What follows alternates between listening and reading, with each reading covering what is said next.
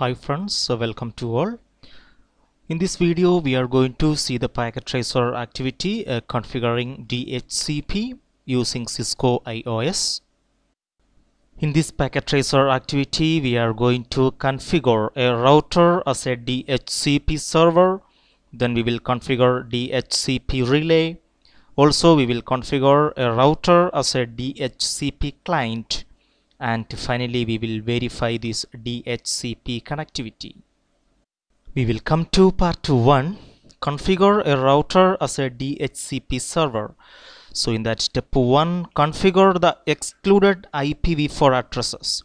Configure R2 to exclude the first 10 addresses from the R1 and R3 LANs. All other addresses should be available in the DHCP address pool. Yes, so here we are going to configure a DHCP server on R2 as they mentioned, and keep in mind the 10 addresses we are going to exclude from the R1 and R3 LANs. Here we can see R1 and R3 LANs 192.168.10.0, and we can see 30.0. So from these two networks we are going to exclude the first 10 addresses, and the remaining addresses we are going to avail in the DHCP address pool. Coming to the configuration on R2, right, enable, we will go to global configuration mode, configure terminal. Here we are going to give IP DHCP, we are going to exclude. So we are going to exclude 192.168.10.1, and we have to give the enter address, that is 192.168.10.10 till 10.10 we are going to exclude. Right, also another line IP DHCP excluded address, here we are going to give, here we can see that, yeah, the low IP address 192.168. we have 30.1, and here we can see, okay, yes, the high IP address, that is 192.168.30.10. right. Now we will come to step 2, create a DHCP pool on R2 for the R1 LAN. Create a DHCP pool named R1-LAN. Here the given is case sensitive. Actually this is only for scoring the marks in this packet tracer activity, so we have to give as it is. Then configure the DHCP pool to include the network address, the default gateway, and the IP address of the DNS server. Now we will come to the configuration on R2. Right, here we are going to create that DHCP pool, that is IP DHCP pool, and the name is R1-LAN. right. Next we are going to give the other informations. So we have to specify the network. The network is 192.168.10.0, and we have the network mask as 255.255.255.0. Next is we are going to specify the default router. So here we can see that for the R1 LAN interface, yes, here we can see the IP address. So this is the default router. I'm going to paste that here. Right, now we will specify the DNS server. We have DNS server, we will verify the IP address of DNS server. Yes, here we can see DNS server. I'm going to copy this IP address. Right, okay. Now we will come to step 3, create a DHCP pool on R2 for the R3 LAN. Right, create a DHCP pool named R3-LAN, case sensitive. Yes, this is only for scoring the mark in this packet tracer activity. Configure the DHCP pool to include the network address, the default gateway, and the IP address of the DNS server for this R3 LAN, right? Well, we will come to R2 again. Yes, here we are going to exit, and I am going to create IP DHCP pool. Here the name is R3 LAN, right? Here we can see we are in specific configuration mode DHCP, right? So we will configure other informations like network 192.168.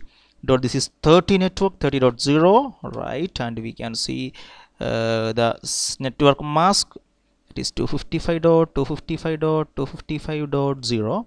Now we will specify the default router. So here it is 192.168.30.1. we can verify that. If you come to R3 for the interface, yes, 30.1, here we can see, or even we can verify in the addressing table for the R3 LAN interface. Yes, right. We'll come back. Now we will set the DNS server.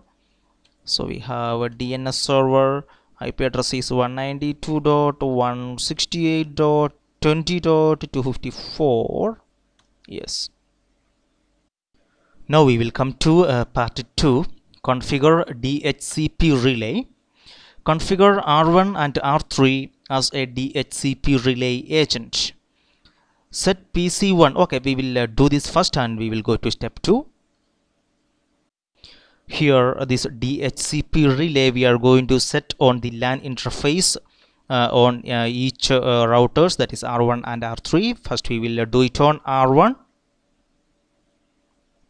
right? Enable configure terminal. We will go to the interface Gigabit Ethernet 0/0, and here we are going to set the DHCP relay agent. IP we have we'll verify that, yeah, helper address, right? So here I am going to give helper address, and we have to see the address, right? Here we have to get the IP address of this interface on R2. So this interface is serial 0/0/0, and we can see the IP address serial 0/0/0, that is 10.1.1.2, right? We will give that here.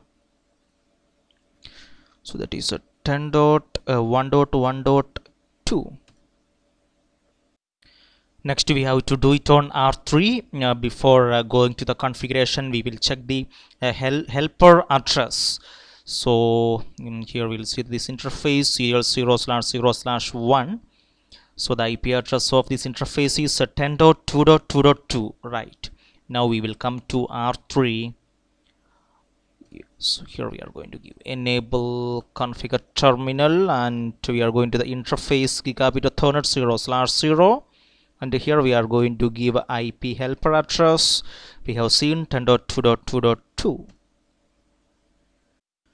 Now we will come to step 2, set PC1 and PC2 to receive IP addressing information from DHCP. Right, here is our PC1 and PC2, and we have to get the IP address from the DHCP server. So we'll come to PC1 desktop IP configuration. Here we are going to give a DHCP. It's requesting for the IP address. Yes, here we can see we got the first IP address what we given in the DHCP pool. It is 10.11, and we can see the other information, default gateway, DNS server, right? So we will go to PC2 desktop IP configuration, and we'll give DHCP requesting yes 30.11, right? You can see the default gateway. Also we can see the DNS server. Great. Now we will come to part 3, configure R2 as a DHCP client. configure the Gigabit Ethernet 0/1 interface on R2 to receive IP addressing from DHCP and activate the interface. Right, here we can see R2. Also we can see the interface Gigabit Ethernet 0/1. Yes, here it is. We will come to the configuration on R2. Right, enable configure terminal. We are going to that interface, that is Gigabit Ethernet 0/1, and we are going to get the IP address from DHCP, right? And we have to give the command no shut. Yes. Here they given a note: use packet tracer's fast forward time feature to speed up the process, or wait until R2 forms an EIGRP adjacency with the ISP router. Right, here we can see that. Yes, here it is, that adjacency already created. We have to wait a couple of moments to get this adjacency, or you can give this a fast forward time. Now we will go to B. Use the show IP interface brief command to verify that R2 received an IP address from DHCP. Alright, we will verify that. Show IP interface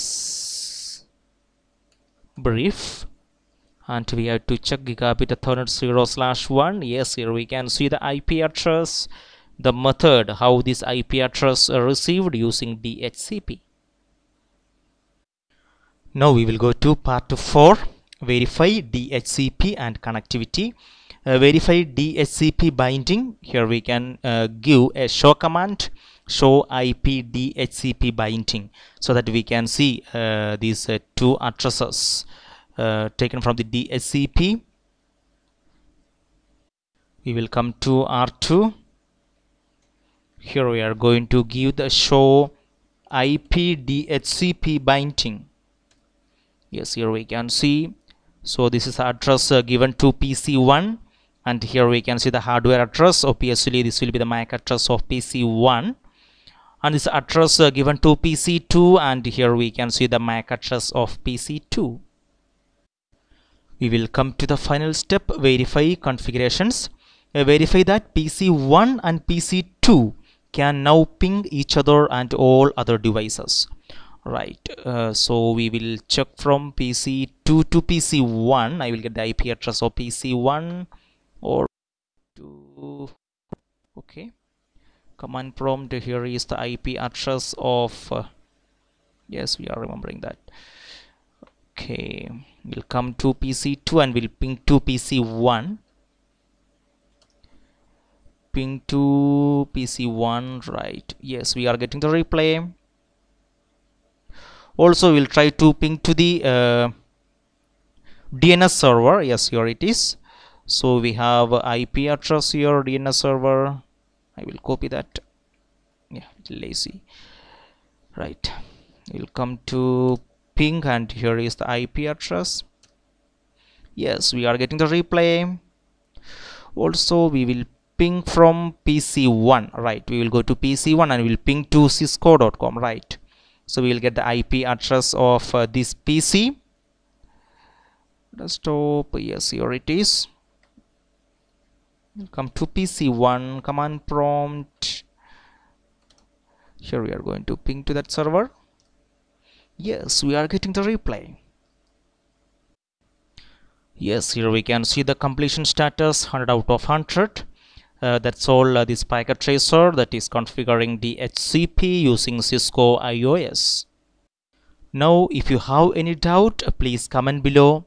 Also, if you like my videos, give a thumb. Friends, we have more updates and uploads in the future, so stay tuned. Bye bye.